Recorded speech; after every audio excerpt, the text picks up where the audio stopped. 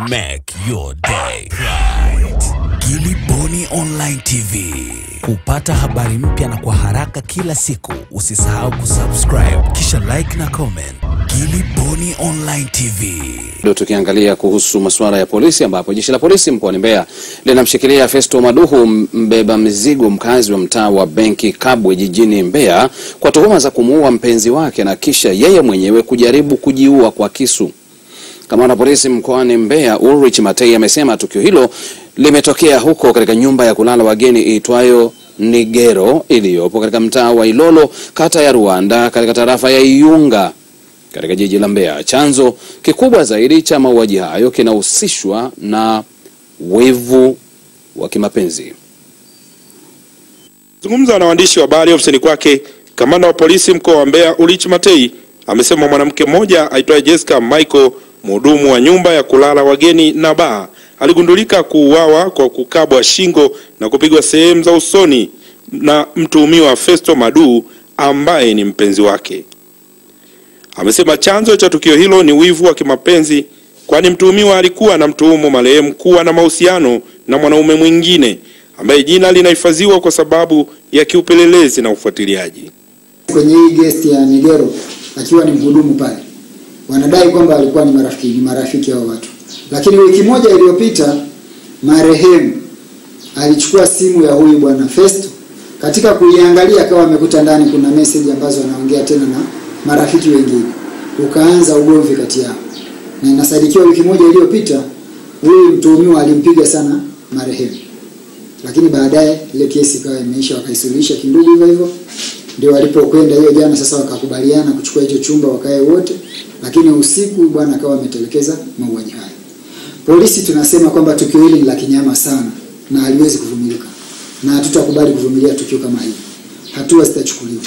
Lakini sambamba na hilo tunasema pia kwamba kwa kujichukulia sheria mkononi huyu bwana Festo ametenda kosa la mauaji ambalo adhabu yake ni kunyongwa. Ni mauaji ya makusudi, adhabu yake ni kunyongwa. Lakini kwa kuwa wiki moja kabla alimpiga, wiki moja kabla alionyeshana simu za kuonyesha tabia hizi, tunaona hizi yani ni swala la mahusiano ambayo hayakuwa hata mazuri. Mahusiano yaliyokuwa kati ya marehemu na mtuhumiwa hayakuwa mazuri. Matei amesema katika ufuatiliaji wa kumkamata mtuhumiwa mara baada ya tukio hilo, mtuhumiwa alikutwa akiwa amejifungia nyumbani kwake, na baada ya askari kuvunja mlango wa nyumba hiyo alikutwa akiwa anaendelea kujichinja koromeo lake kwa kutumia kisu, ambapo askari polisi walimwokoa na kumpeleka hospitali ya rufaa kanda ya Mbeya kwa matibabu. Mimi nitaua na mimi nijiue, haitamsaidia. Angeamua tu kumwacha kwamba mimi kwa kuwa nimemwona huyu binti na marafiki wengine sio mwaminifu wangu na achana naye, ingewezekana kabisa ikatusaidia. Matukio kama haya nayaona yametokea, hili tukio la pili limetokea. Kuna tukio lile kutokea maeneo ya Uyole hivyo hivyo. Hudumu kaenda kuuawa pale, yule kijana naye katoroka, kakimbia. Kwa hiyo najaribu kuona kwamba tupate somo sasa nini cha kufanya. Mwanaume ukiona mwanamke sio mwaminifu achana naye. Mwanamke ukiona mwanaume sio mwaminifu achana naye. Mwili wa marehemu umehifadhiwa hospitali ya rufaa kanda ya Mbeya kwa uchunguzi zaidi wa kitabibu. Adolf Mbata, TBC, Mbeya. Dr. Kijazi amesema kuwa mvua za masika zinazoendelea kunyesha mpaka mwezi Mei zitaendelea kunyesha mpaka mwezi Mei mwaka huu. Tanzania na TMA kulingana na hali ilivyo sasa hivi kwamba serikali yetu imetuelekeza tusiwe na makusanyiko kulingana na hali hii ya ugonjwa wa corona. Kwa hiyo tumeona kwamba hatutakuwa na kusanyiko lolote, yani tukio ambalo lingekusanya watu pamoja, isipokuwa siku ya leo Mheshimiwa Waziri atazungumza tu taarifa ambayo itatoka kwenye vyombo vya habari, lakini pia sisi kama TMA tumetoa makala mbalimbali kwenye vyombo vya habari ili kupitia vyombo hivyo basi wananchi waweze kujisomea wao wenyewe na kuona kwamba ni nini hasa kinachoendelea katika siku hii ya hali ya hewa duniani. Dr. Kijazi, pengine tunavyozungumza hivi sasa bila shaka mvua za masika zinaendelea kunyesha. Unawaambia nini wa Tanzania katika wakati huu, na tunafahamu ipo tayari mikoa ambayo imeanza kupata mvua kubwa kuliko kawaida? Ni kweli kwamba mvua za masika zinaendelea kunyesha na tuko tu mwezi wa 3 ambao kwa maeneo yaliyoko kaskazini mwa nchi mvua hizi ndio zimeanza tu mwezi huu wa 3 zitaendelea mpaka mwezi wa 5.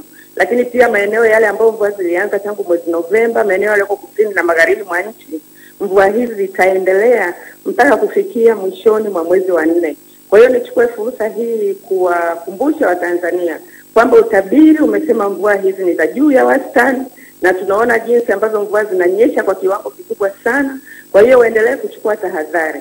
Pamoja na mvua za msimu, utabiri ambao tuliutoa kuonyesha kwamba mvua ni za juu ya wastani, lakini mamlaka ya hali ya hewa inaendelea kutoa utabiri wa kila siku, inaendelea kutoa tahadhari katika maeneo mbalimbali tunapoona kwamba itanyesha mvua kubwa. Niseme tu mvua hizi ni za juu ya wastani, na mwezi wa 4 tunategemea ongezeko la mvua. Kwa hiyo wananchi waendelee kuchukua tahadhari. Na Daktari Agnes Kijazi, mkurugenzi mkuu mamlaka ya hali ya hewa nchini TMA, tunakushukuru sana, na bila shaka maadhimisho haya basi tutapata taarifa zake kupitia vyombo vya habari kama ulivyosema, siku ya hali ya hewa duniani. Asante sana na kazi njema, siku njema. Asante sana. Shukrani sana. Na mlikuwa ni sehemu ya mahojiano hayo ya mkurugenzi huyo wa mamlaka ya hali ya hewa na waandishi wetu Ana Mwasioke na Paul Alphonse. Tuangalie katika upande wa taarifa nyingine ambapo kamanda wa polisi mkoani Pwani Wankio Nyegesa ameiomba ofisi ya mwendesha mashtaka mkuu wa serikali kuharakisha upelelezi wa watuhumiwa wanaoshikiliwa katika magereza ya mkoa huo ili kesi zinazowakabili watuhumiwa hao zimalizike na kuondoa msongamano wa mahabusu magerezani. Kamanda huyo wa polisi ametoa ombi hilo mjini Kibaha wakati wa timu inayohusika na vyombo mbalimbali vya dola ilipotembelea gereza la mahabusu Mkuza na kushuhudia mlundikano mkubwa wa mahabusu uliopo katika gereza hilo. Mwandishi wetu Joseph Chiwale ana maelezo zaidi kutoka Pwani. Timu ya maafisa mbalimbali kutoka vyombo vya dola mkoa wa Pwani imetembelea magereza mbalimbali yaliyopo katika mkoa huu kuangalia namna ambavyo wanaweza kusaidia kuondoa tatizo la mlundikano wa mahabusu. Ikiwa katika gereza la mahabusu Mkuza, timu hiyo imeshuhudia msongamano mkubwa ndani ya gereza hilo. Lengo kuhifadhi wahalifu 70 tu. Kwa hiyo kwa hawa 161 manake wameshazidi. Kufuatia hali hiyo, kamanda wa polisi mkoa wa Pwani Wankio Nyegesa ameiomba ofisi ya mwendesha mashtaka mkuu wa serikali kuharakisha upelelezi wa kesi zinazowakabili watuhumiwa hao ili kupunguza mlundikano. Ngine tunaomba ni kuangalia msongamano wa magereza yote katika mkoa wa Pwani. Tujue kesi wanazokabiliwa nazo mahabusu hawa na namna ya kujishughulikia. Kwa upande wao, hakimu mkazi wa mkoa wa Pwani Joyce Mushi pamoja na kaimu afisa upelelezi wa mkoa huu Awadhi Chiko wameahidi kuharakisha ukamilishaji wa kesi. Tunachotakiwa ni kuzifanyia haraka, kuzisikiliza kwa haraka na kuasisitiza upande wa mashtaka waweze kuleta mashahidi kwa haraka ili kesi ziweze kusikilizwa na zifikie mwishoni. Malalamiko ambayo majalada kwa muda mrefu kwa DPP, sijui kwa muda mrefu kwa mpelelezi sijui nini, hayo yote sasa tunakwenda kuyamaliza. Joseph Chewale, TBC, Pwani. Na hayo ni ya huko Pwani. Tuangalie katika upande wa taarifa nyingine. Ni ujumbe wa kamanda huyo kwamba ukiona sio mwaminifu basi achana naye. Kama ni mume basi achana naye kama sio mwaminifu kuliko kuondoa uhai. Tuangalie katika taarifa nyingine. Mkurugenzi mtendaji wa halmashauri ya wilaya ya Meatu mkoani Simiyu Fabian Manoza ameagiza vibanda vilivyojengwa kiholela katika soko kuu la mji wa Mwanhuzi kuvunjwa haraka. Manoza ametoa agizo hilo baada ya kuwepo kwa mgogoro wa muda mrefu na kusababisha vurugu katika eneo hilo. Taarifa zaidi anayo mwandishi wetu Pascal Maiko kutoka Meatu, Simiyu.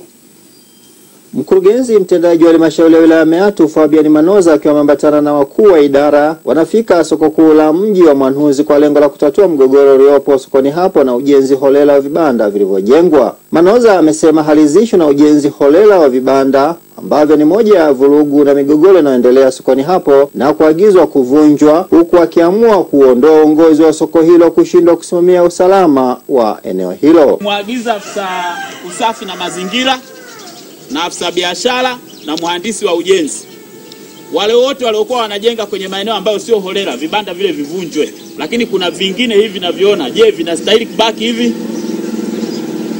Mtakaa na uongozi mpya mtakao uchagua, vile vitakavyostahili kubaki vibaki.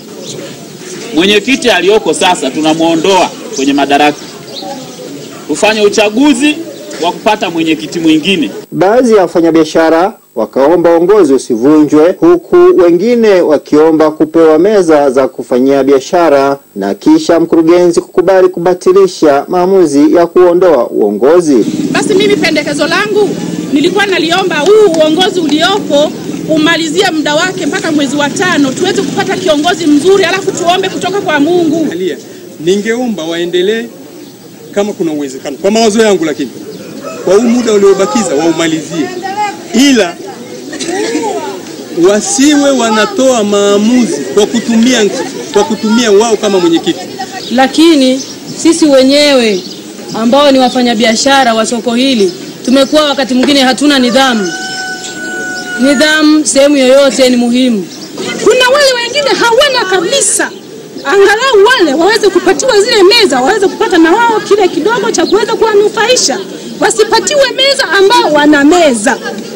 Kitu kingine nimesema mwenyekiti tumwache aendelee, lakini kajifunza asirudie kosa. Haya, tumekubali mwenyekiti, tunamwacha na uongozi wake. Katika hatua nyingine, Manoza anasisitiza utoaji wa mikopo kwa vikundi vya wanawake, vijana na watu wenye ulemavu.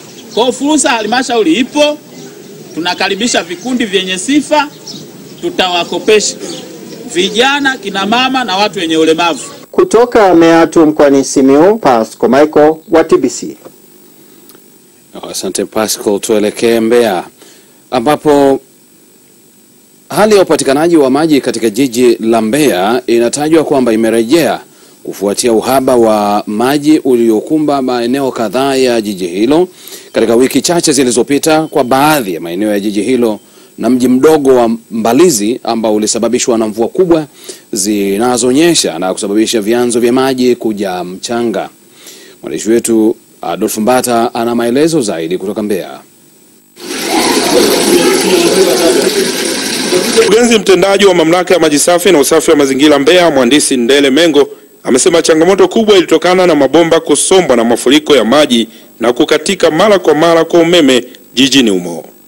Mengo ameyataja maeneo yaliyoathirika kwa upungufu wa maji. Athirika kwa sababu ya hizo sababu 3. Kwa hiyo hivyo basi tuwaombe kwanza, mimi kama mkurugenzi mtendaji nachukua nafasi hii kuwaomba radhi wananchi wa Mbeya kwamba kwa muda fulani wamekuwa wakikosa maji kutokana na miundombinu yetu kuharibiwa na mvua pamoja na situation zingine ambazo nimezieleza, kwamba naomba radhi kwa sababu halikuwa kusudio letu. Kusudio letu sisi ni kuhakikisha kwamba maji yanapatikana masaa 24 na muda wote mtu aweze kuyapata maji. Naomba radhi kwa hilo, lakini ni waombe sasa wananchi kwamba sasa maji yanapokuwepo wayatumie maji vizuri, wayatumie maji kwa uangalifu, wawe na vyombo vya kutosha vya kuhifadhi maji, ili sasa wakati ambapo maji yanakuwa hayapo kutokana na hizi situation ambazo nimezimention, waweze kutumia maji ambayo wamereserve, ili waweze bila kusahau waweze kupambana na magonjwa ambayo yanaweza yakasababishwa na huduma ya maji kutokuwepo, ikiwa ni pamoja na kufanya usafi, lakini pia na kutumia maji yaliyo safi na salama. Mhandisi Mengo amesema tayari mamlaka hiyo imeshachukua hatua za kukabiliana na changamoto hizo, ikiwepo usafi kwenye vyanzo vya maji pindi mvua inapokuwa imeleta athari. Zilikuwa zimeharibiwa na nguvu kazi kwa ajili ya kurekebisha miundombinu hiyo, lakini kuna eneo la Swaya la bomba ambalo ni la nchi 6 ambalo linapeleka maji chuo cha Musti pamoja na breweries, tumegharimu kama milioni 9, lakini kuna maeneo mengine ambayo lafle tumegharimu kama milioni 15. Kwa hiyo unakuta toto yote kurudishia miundombinu hii sio chini ya milioni 50 ambazo tumezitumia. Adolf Mbata, TBC, Mbeya. Make your day right. Giliboni Online TV. Kupata habari mpya na kwa haraka kila siku, usisahau kusubscribe na kubonyeza button ya notification.